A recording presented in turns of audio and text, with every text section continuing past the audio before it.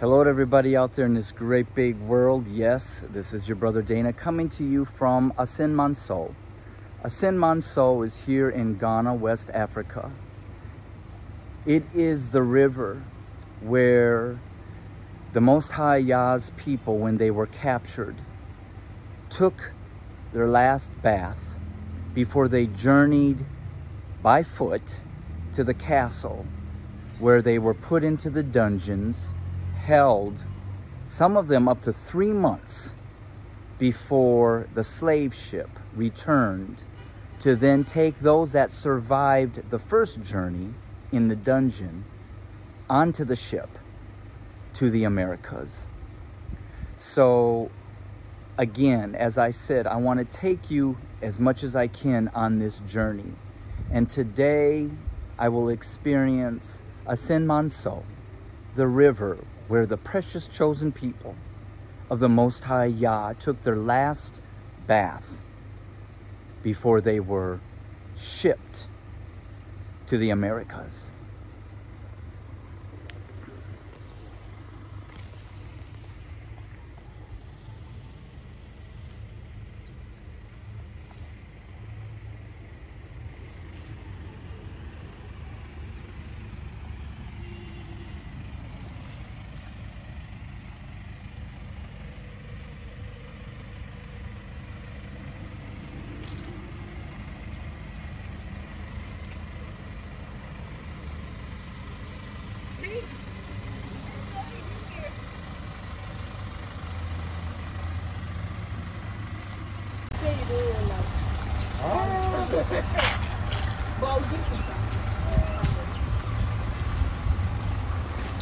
And here you can see a depiction of the last bath.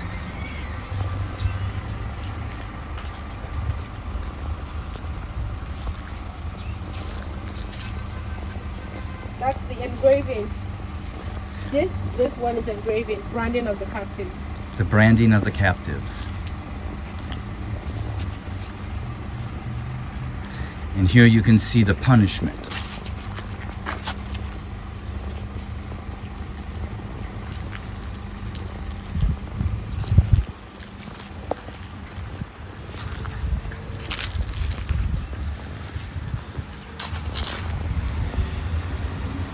And that is the castle.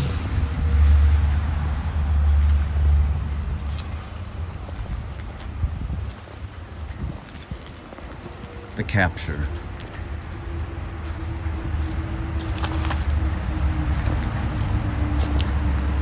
The transportation of the chosen people of the Most High Yah.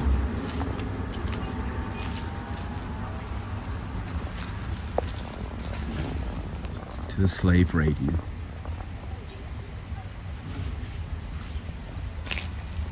Okay.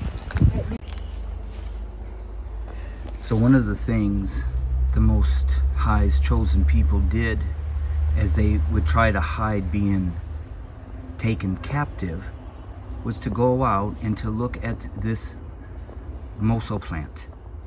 And as you can see, this would be an indication that it would be safe for them to grab some food before heading back into the caves or up into the mountains. But if they came out and they would see that the mimosa plant was closed, it would indicate possibly an animal, but more than anything, that the slave masters were there. And this plant saved many, many lives.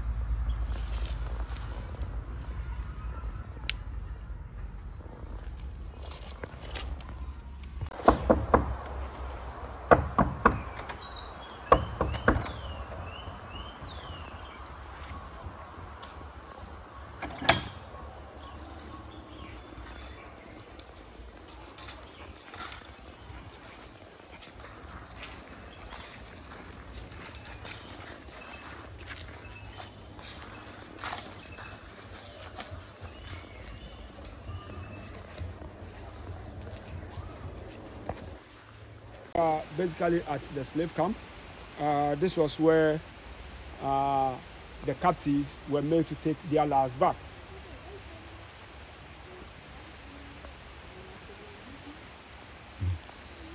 The captives were made to take their last bath. So when they were brought from everywhere in the community, because this place was a bamboo-dominated area, they chained the captives around the bamboo trees, waiting for them to take their last bath before selling them. Now, when the time is up for you to come and have your bath, the first thing that is done to you is to use the broken bottles to shave your hair so that you look a little attractive. So after that, they walk them, march them in the badges of 10 to the river to take their last bath. Now this river you see over there is a very big river.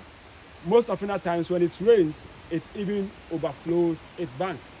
So basically, when the river is up, one particular part of the river is not used to wash the captives, because the river you see over there are two separate rivers, they are not the same river. When we get closer, you will realize that we have one at the left-hand side and we have one at the right-hand side. The one at the right-hand side with the current, which is very high, is called Ama Emisa. Ama Emisa is getting a source from the Pra River. Then the one at the left-hand side is Nonko Isio. It's very slippery twin. Careful. Be careful. It rained yesterday, so the whole place is slippery. That's Tega. I can fall from the spirit.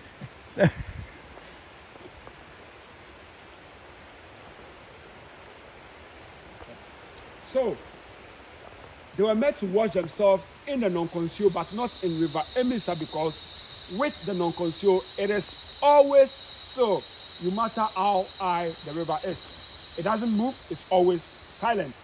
But for this part, if the river goes a little bit higher, you can't even cross, because the current from this direction is so much that when you cross, you can even drown or be swept away.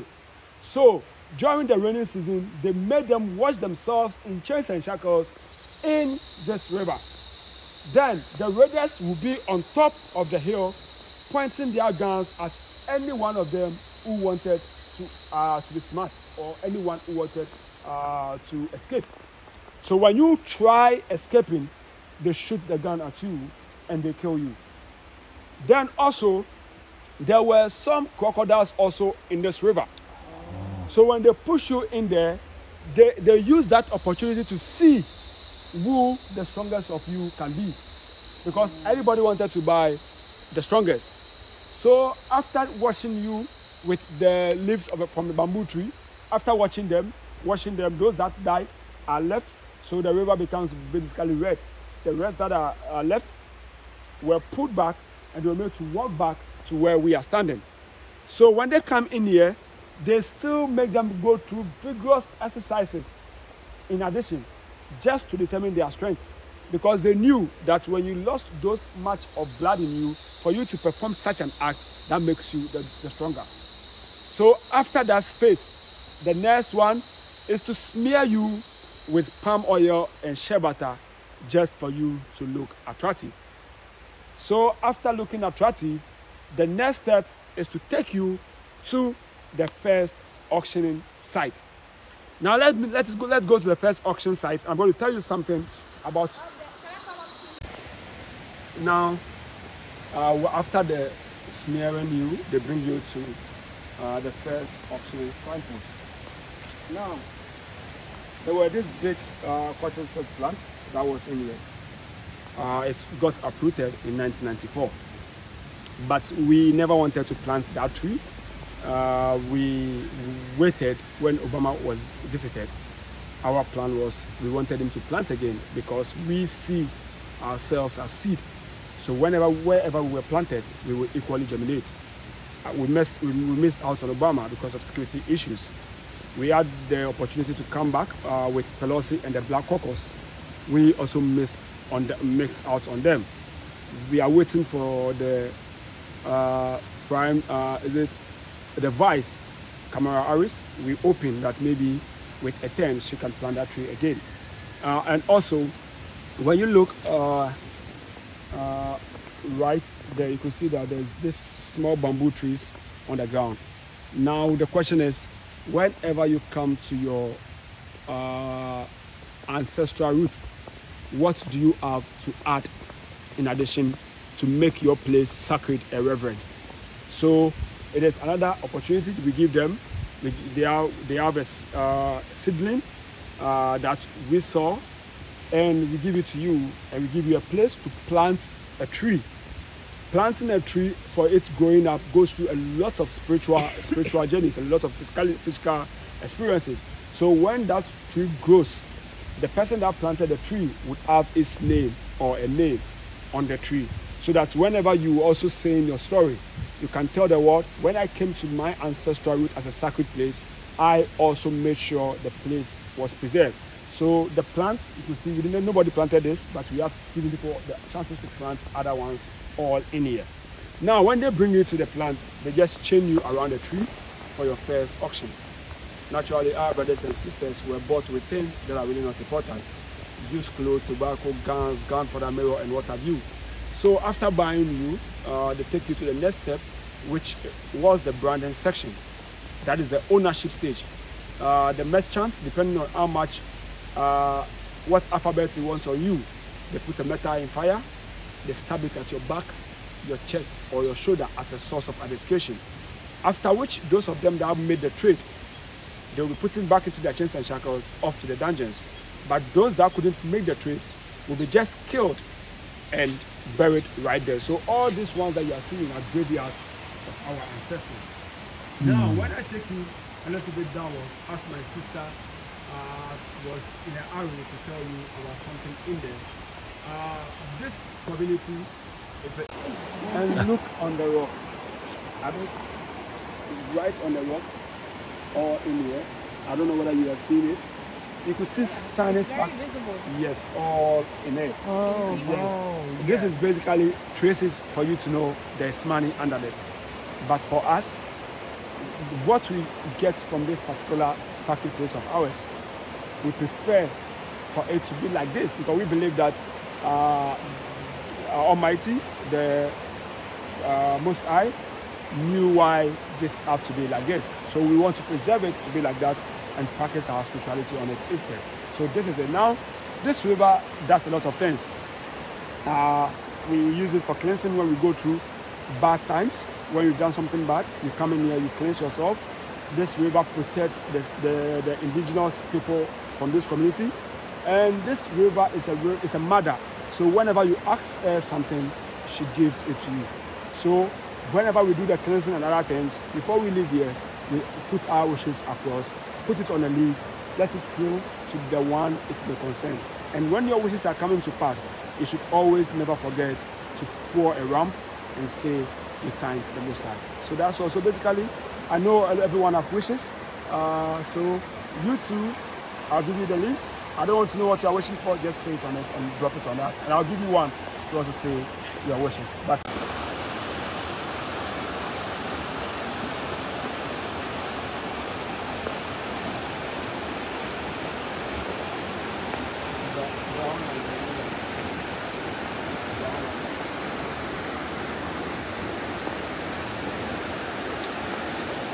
if you look into the water here, you can see evidence of gold.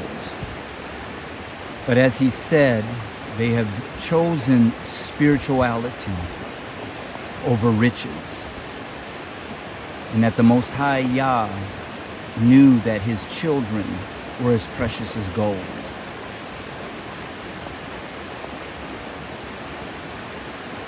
You want to get me washing my face with it?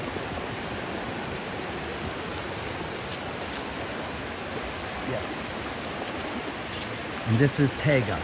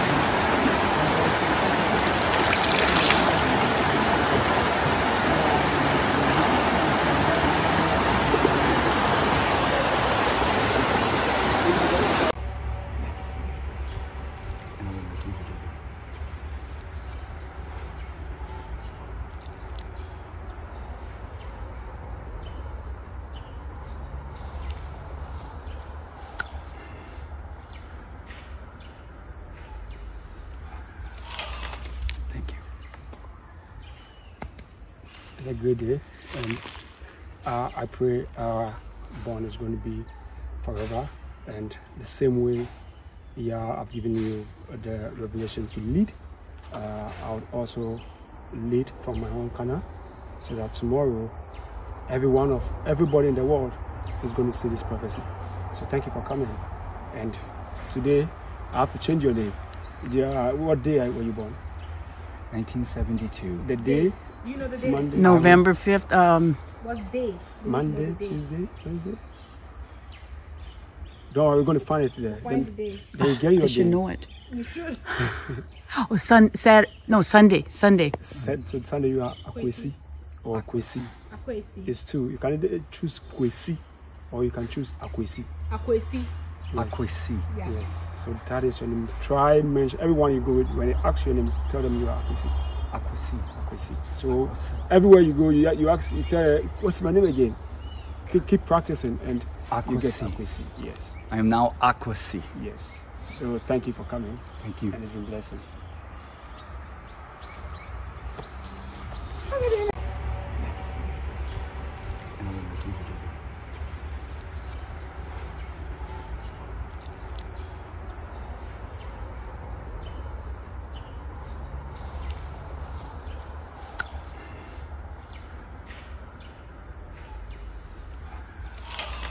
Thank you. It's a great day, and I pray our bond is going to be forever. And the same way, yeah, I've given you the revelation to lead. I would also lead from my own corner, so that tomorrow, everybody in the world is going to see this prophecy. So thank you for coming. And today, I have to change your name. Yeah, what day were you born? 1972. The day? You know the day? Monday, November 5th. What day? Monday, You know the day. Tuesday, Wednesday. Don't worry, we're going to find it today. Find the day. Then you get your I should day. know it. You should. Oh, Sunday. So Sunday you are Akwesi or Kwesi. Akwesi. It's two. You can either choose Kwesi or you can choose Akwesi. Akwesi. Yes. Akwesi. Yeah. Yes. So that is your name. Try mention everyone you go with. When they ask your name, tell them you are Akwesi. Akwesi. Akwesi. So everywhere you go, you ask. You tell, what's my name again? Keep practicing and you get Akwesi. Akwesi. Yes. I am now Akwesi. Yes. So thank you for coming. Thank you. And it's been a blessing.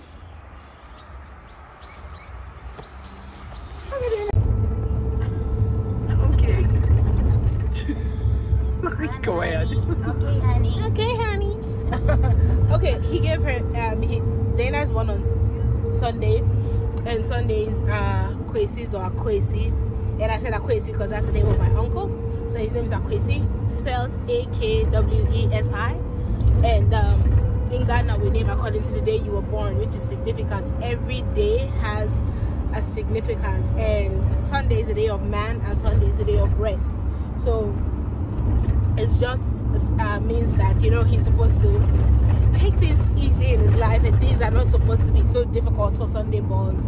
And since it's the day of man, it means he's, you know, like God created man for dominion over the earth and to take care of the earth. So basically that's the attribute for Akwesi Sunday borns. Thank you, Tega. You're welcome, honey. Well, hello to everybody out there in this great big world. Yes, this is your brother Dana coming to you from Cape Coast, Ghana, West Africa. And I just want to take a couple of minutes to introduce to you a video you're about to see of an experience that the Most High Yah blessed me with today. Blessed me with this great honor and privilege that will forever go down in my heart as one of the greatest days of my life. My mom and I took a 35-mile journey up to the last bath, where we saw the river that the chosen people of the Most High Yah, after traveling 300 miles, bathed in before they were sold, branded, and then taken to the castle to where they would await their deportation among the slave ships to the Americas. And as we were walking down the path, I was walking with the tour guide, who is actually the overseer. And in our conversation, it was revealed that he is in the truth. That he knew that the slaves were the chosen people of the Most High Yah. And there was a bond that took place between him and I. After it was over, the tour, we were getting ready to leave. And Prophet Kofi said, Brother Dana, it is on my heart that together we will plant this seedling, this tree, as a testimony, as a prophecy.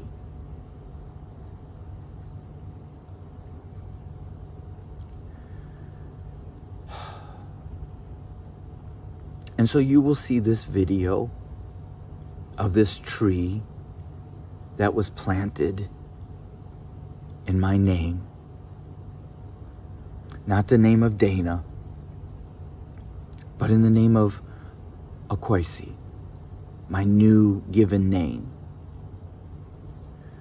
That today, on Friday the 19th of April 2021, a tree was planted in the courtyard that led to the river where the precious chosen people of the Most High Yah took their last bath.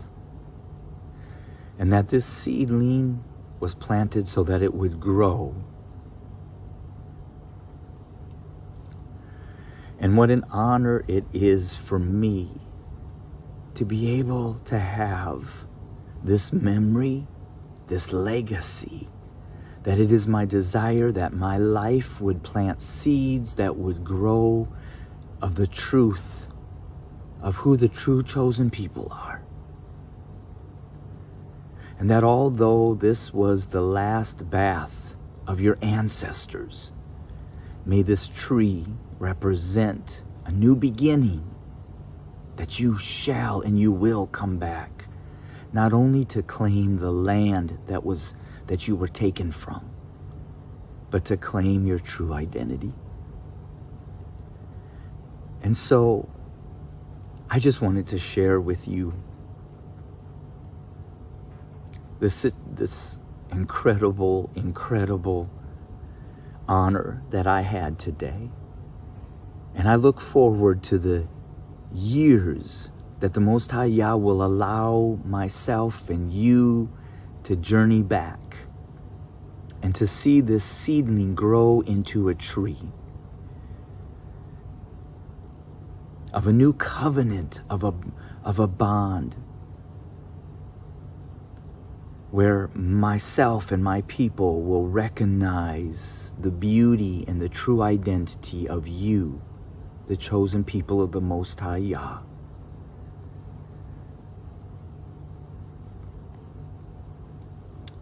I just don't have words to express what is stirring in my heart.